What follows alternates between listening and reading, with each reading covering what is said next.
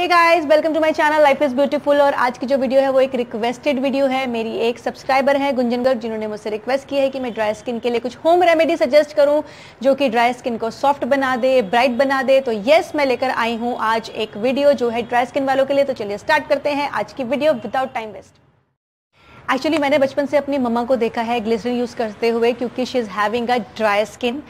तो मुझे dry skin मतलब ग्लिसरीन ही याद आती है। तो मैं आपको बता दूं कि ड्राई स्किन के लिए ग्लिसरीन बहुत ज़्यादा अच्छी होती है।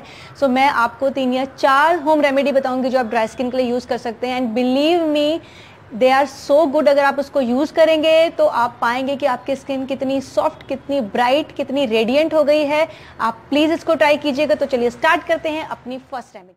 तो जो हमारी फर्स्ट रेमेडी वो है, आपको हाफ टेबल स्पून ग्लिसरीन में मिक्स करनी होगी 3-4 drops of lemon water, lemon juice, और उसको आप ट्वाइस अ डे लगाइए। उसके बाद आप देखेंगे कि आपकी स्किन कितनी रेडिएंट हो गई है, कितनी ग्लोइंग हो गई है, कितनी सॉफ्ट हो गई है। क्योंकि आपको पता है नींबू जो होता है वो हमारी स्किन को क्लीन करता है, हमारी स्किन पे छोटे छोटे स्पॉट्स होते हैं उसको भी हटाता है। और ग्लिसरीन अपने आप में एंटी एजिंग है, हमारी स्किन को बहुत सॉफ्ट बनाती है।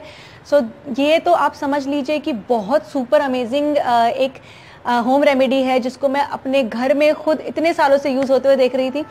So please you can use this home remedy for dry skin. This is the very good. Second, आप यूज़ कर सकते हैं ग्लिसरीन को as a face toner.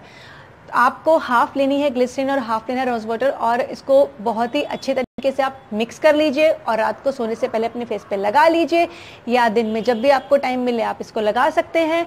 And ये आपके स्किन पे बहुत अच्छा वर्क करता है, एज अ टोनर आपका काम करता है और आपके स्किन को बहुत सॉफ्ट बनाता है। तो ये है हमारी सेकंड होम रेमेडी जो ड्राई स्किन पे बहुत अच्छा काम करती है। वैसे तो आप ग्लिसरीन को आप अपने नॉर्मल फेस वॉश में मिक्स करके भी यूज़ कर सकते हैं, बट अगर आपको चाहिए होम रेमेडी तो आप लीजिए हाफ टेबल स्पून बेसन and half table spoon glycerine, और उसमें आप मिक्स कीजिए रोज़ वाटर, और आप उससे डेली सुबह शाम अपना फेस क्लीन कर सकते हैं।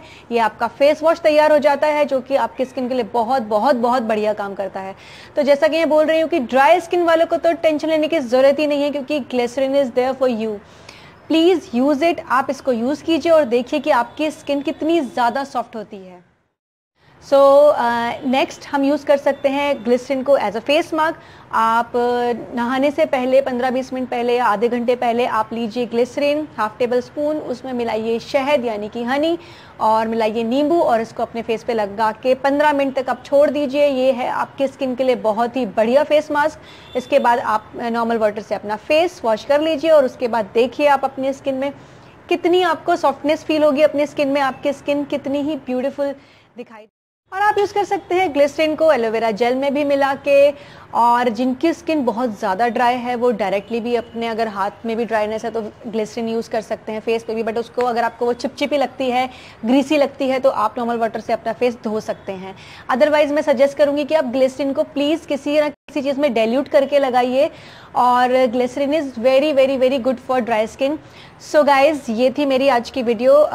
Hope you like my video, and अगर वीडियो पसंद आई हो तो कमेंट करके ज़रूर बताना। और ये जितनी भी मैंने आपको होम रेमेडीज बताई हैं, ये करने से होगा, सिर्फ वीडियो देखने से नहीं होगा। So please use these home remedies, और इनके जो इफ़ेक्ट है वो आप ज़रूर प्लीज़ शेयर करना आपको कैसे लगे। मैं जल्दी ही एक और नई वीडियो लेकर आऊँगी, एंड तब तक के लिए bye. Please subscribe my channel. Take care, enjoy your life, because life is beautiful.